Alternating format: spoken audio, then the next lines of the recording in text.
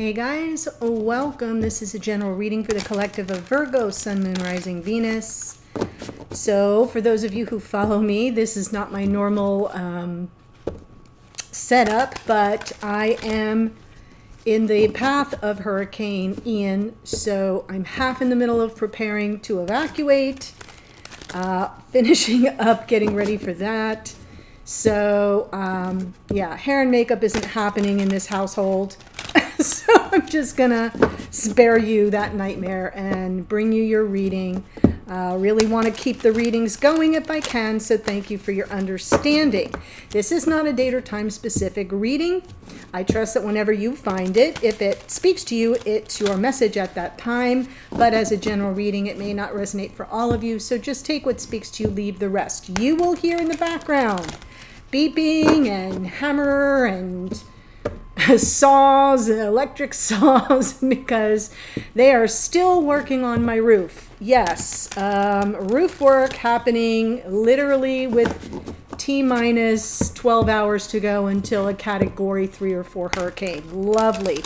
You will also hear my kitten Leo. He's new, and poor little boy, I brought him home during all of this tumult, and he's struggling to settle in, so he may pop in for a little visit, but I just wanted to make you aware of all the sounds since you can't see what's going on. Anyway, Virgo, so here we go. Let's see what is happening for you. If you're new to the channel, welcome. I promise I'm usually on camera, but you just heard my little spiel, so there we go. Lovers.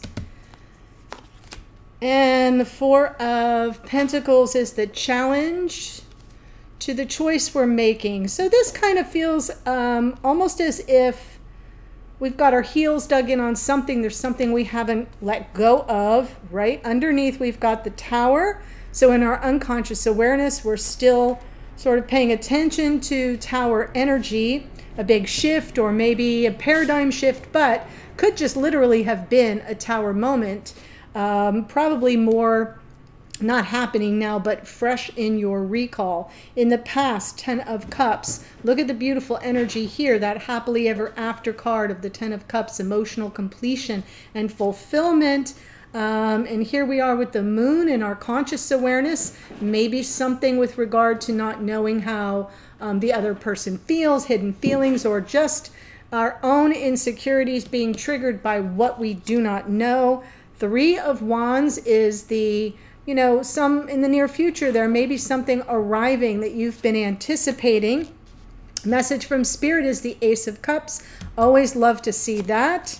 We've got the 4 of Wands and the hidden energies. Come on now, Virgo. This is a beautiful connection. Twin flame energy. Look at this. In your hopes and or fears, this came out in the morning musing, which did get posted yesterday because I just couldn't get all the readings done. Let me shift everything a little bit so you can see. So yeah, in your hopes and or fears, there's like some energy that keeps coming up from the past disappointments, something that didn't materialize, possibly this 10 of Cups. And I do want to tell you, with the hidden energy being the 4 of Wands, this is twin flame energy. It is about you know, sort of the beginning of some form of life partnership, commitment even.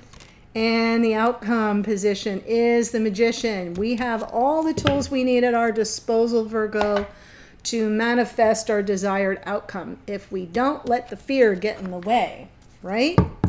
Okay, so let's just jump in and see what we get with some clarifiers.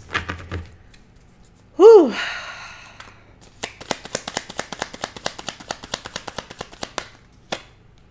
There's the Moon again, okay. Death and Ace of Wands. So I'm getting the impression here that part of the fear is that, you know, something that came to an end, or I'm saying that because the Tower, right, and also the 5 of Cups, something that came to the end. There's still almost like this inability to let it go. And actually with the Ace of Wands underneath, there's some kind of energy around a new beginning or reigniting the torch of passion in the connection.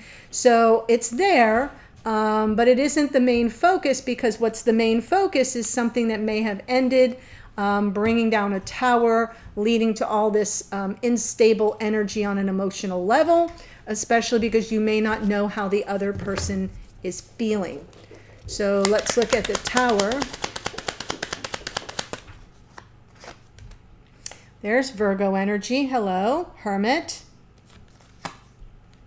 There's the King of Pentacles and the Three of Wands. So I feel like you're sort of leaning on your wisdom. This Tower and the Hermit can be a reference of a dark night of the soul, something that set you on a very solitary path, for better or worse. And, you know, obviously the Tower, the instability with someone you had hoped possibly to have a future with. And there's that Three of Wands, right? So there is some anticipation, maybe even expectation, which isn't the greatest thing. So we want to shift that energy a little less from expectation and something more toward manifestation, right? So that's about setting intentions and doing, you know, our part with our newfound wisdom, that Hermit, right? What we've learned along the way, we bring with us and we sort of apply it to the situation. So I think in unconscious awareness, we're definitely a little bit focused on a Tower moment. Something sort of fell apart, didn't get the happily ever after, but we're not quite finished with it. Four of Pentacles, we haven't let go. We're sort of open to this new beginning, maybe even with some measure of change, growth, or transformation with that Death card there. Of course, that is a choice. That is what the Lover's card is about. Ten of Cups in the past. Yes, lots of worry and anxiety. Whew, past life soulmate, Queen of Swords. Lots of unanswered questions after this Tower. So whatever that Tower is for you, could have been a total breakdown in communication. Queen of Swords is often looking to just kind of open a dialogue here, but she's also a truth seeker and a truth teller. And I feel like what you don't know is what you've been dealing with energetically, losing sleep over, feeling the uncertainty of the situation, almost like you almost had it all, right? That Ten of Cups is what you've been waiting for, and you almost had it all, but the Tower came in and something fell apart. It was either not sustainable or it was... yeah, I'm just going to leave it at whatever happened, it's because the situation wasn't sustainable to proceed as planned. So now we have the Moon in our conscious awareness. There's our King of Wands. Nine of Pentacles. We've got Aries, Leo, Sag, and Virgo there in the Nine of Pentacles. And the Justice card. So, yeah, wanting this kind of balance to come in, maybe even some measure of accountability from the King of Wands, but because you don't know how this person feels. That is what I thought the minute I saw the Moon up here, is there's some kind of insecurity because you don't know how this person feels, and there is the person that we're talking about. If you want that new beginning with this King of Wands, they've got to claim it, right? But you don't know how they feel, so here you are on your own, just waiting for that sort of integration of everything, some measure of accountability with the Justice card to bring in some balance and harmony. This is Libra. We are now in Libra season. Hope y'all had a happy birthday, Virgo. But we're now in Libra season, and we've got Mercury in retrograde in Virgo, but moving back toward Libra as well. So that may open up some good communication. Let's see the Three of Wands. This is in, do you hear the little kitten? He is so cute. Okay, we have the High Priestess, the Three of Cups. So we're considering reconciliation. There's just some measure of fate and destiny unfolding here, and I feel like you're operating on your intuition around that. So the Three of Wands with the High Priestess, definitely like more operating from your inner knowing, your inner sense of how close, what's the proximity? Is it coming towards you in the immediate sense, Wands, right? Or is it unfolding in divine time and order? But is the time now? That's the question for the near future. Is the time now to sort of break down the separation and come back into some form of reconciliation with a cause for celebration? All of that looks good, but again, it's like you got to use your spidey senses for that. Let's see what Spirit says with the Ace of Cups. This is referencing that love of a lifetime. Right, you haven't let it go. Four of Pentacles. There's the Ten of Cups. Oh, thank you, Spirit. Six of Pentacles. Reciprocity. Both of you invested in the connection. Neither of you letting it go. That came out this morning, except it wasn't the Four of Pentacles. It was the Nine of Wands. Similar energy of not giving up, not letting go. So Spirit's saying, if this is what you want, don't give up on it. But the Four of Pentacles is also a cautionary tale of being a little too guarded. So you want to be careful about that. You may need to sort of drop that center pentacle a little bit to open up your heart chakra. But I feel like Spirit's giving you a message here that what you desire is possible. Don't give up on it, but also don't block it energetically. Four of Wands in the hidden energies. Yes, new cycle, Seven of Wands, and the Five of Wands. So we're closing out for this person, I feel, is very much wanting a new cycle, a new beginning in the connection. This feels very past life, soulmate energy, twin flame energy, sort of releasing the defensiveness that was present because of all the conflict. So I feel we're closing out a cycle of defensiveness and or resistance, and whatever drama was going on, this feels like outside sources of interference that may have had this person be more resistant toward moving forward. That's what's closing out. New cycle for the twins beginning. Lessons have been learned with the World card. That is Aquarius and Capricorn. It's ruled by Saturn. So yeah, the great teacher. Lessons have been learned, and we can drop the drama of the past, the conflict of the past. This person has learned something important and is closing out that cycle. So let's look at the Five of Cups in your hopes and fears. There's the Nine, right? There's the Nine of Wands I referenced earlier. Ten of Swords. Despite that painful ending, you haven't let go. Whoops. But it's interesting. Hold on, I just dropped a card. It's interesting because the focus is on what has been lost to you. So the Five of Cups and the Ten of Swords definitely connected. But you haven't given up on getting beyond it. That's why the Six of Swords is underneath. Definitely exhausted, persevering.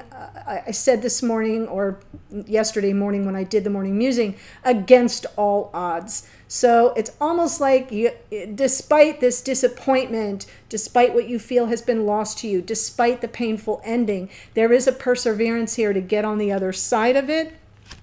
I do feel like you need some questions answered. In the past, you did not get that. Everything was humming along here, and then we had the Tower. So if that sounds like what you've been dealing with, that's some confirmation for you. You haven't given up. This person is shifting into a new cycle, releasing their resistance, letting go of maybe the conflict has even passed or is in the process of closing out. So let's see what the Magician has in the outcome.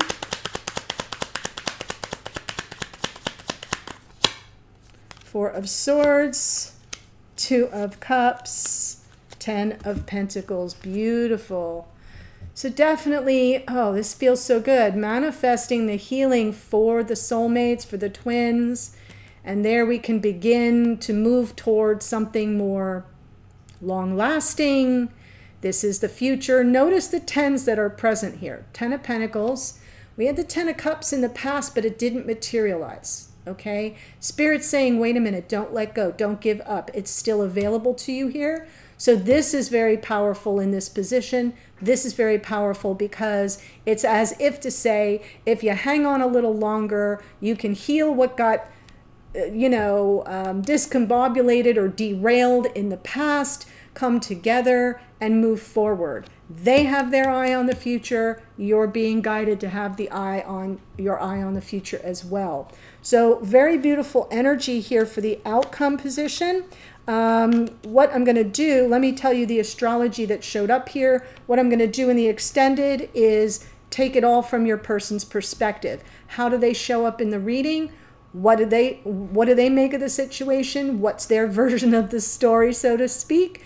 How do they feel about you? What are their intentions toward you going forward? And then I'll get another card from Spirit to help navigate all those energies, and we'll close out with some oracle. So the link to that is in the description box below. Here's who shows up. We have the moon twice. That's Pisces. We have Scorpio in the Death card. Tower is Aries. Virgo, you show up in your own reading in the Hermit. King of Pentacles, Taurus, Virgo, Capricorn. Queen of Swords, Gemini, Libra, Aquarius. King of Wands, Aries, Leo, Sagittarius. More Virgo in the Nine of Pentacles. Libra in the Justice card. Pisces in the High Priestess. Sagittarius in the Wheel of Fortune. That's a card of Jupiter. And Jupiter is in Aries right now, so I'm feeling definitely like fate may be bringing in a new expansive beginning if you take the action and if they take the action, right? The world, as I said, is Aquarius and Capricorn. We've got more Virgo and Gemini here in the Magician. That's what I have for you. Really gorgeous reading for you, Virgo. Can't wait to see what your person shows up with. The link to that is below. See you there in a second. Otherwise, have a great one, and I'll see you in a future reading. Bye for now.